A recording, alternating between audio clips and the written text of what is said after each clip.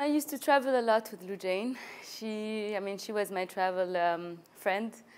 My first time in the US actually was with her, and now every time I come back is to advocate for her. So she really was one of the main people who gave power to women and to make them realize that just because the system is like this doesn't mean you can't do anything about it. You know, now women are allowed to drive, but it's something that wouldn't have happened if people like Loujain didn't fight for it.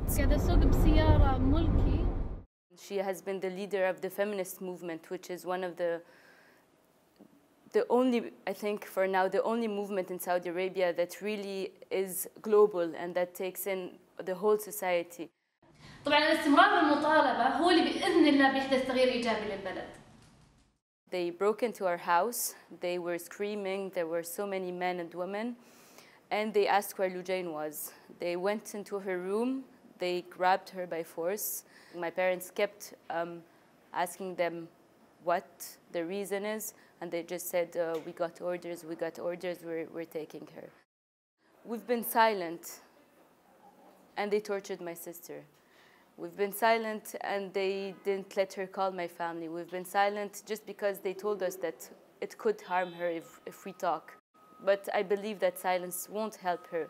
The best way to help her is to speak out, to always write about her, to talk about her, to engage with your governments, to ask for her freedom, and to keep on pushing for her release.